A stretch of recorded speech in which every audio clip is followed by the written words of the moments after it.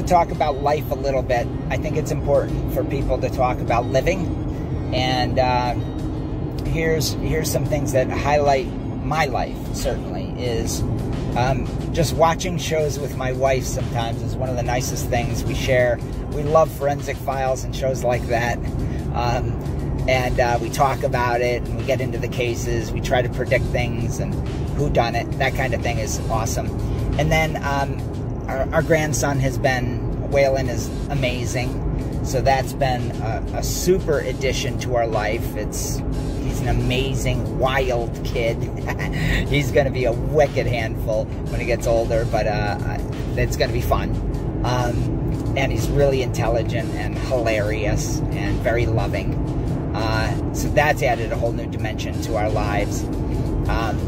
My son, both my sons and my daughter are doing fantastic.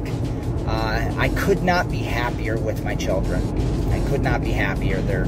I'm so proud of who they've become as adults. They're very independent. They're very driven. And they have great lives. And that makes me happy because they're happy.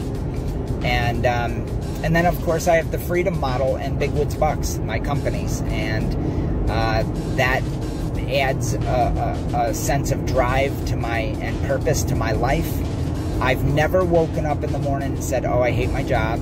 I haven't. I've had challenges, but I'm a pretty positive guy, and I've figured out ways to survive and have a good living doing what I love, and that's helping people, whether it's through the outdoors or through helping them with their addictions and things like that.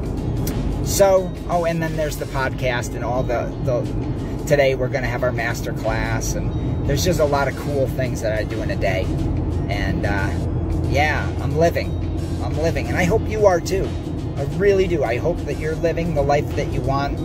And the one thing that I can tell you is you got to be tough in this world and force yourself forward sometimes, because life is fickle, it's tough, and frankly, the universe doesn't care whether you're happy or sad. It's up to you to make yourself happy. And I figured out how to do that for myself. All right, take care.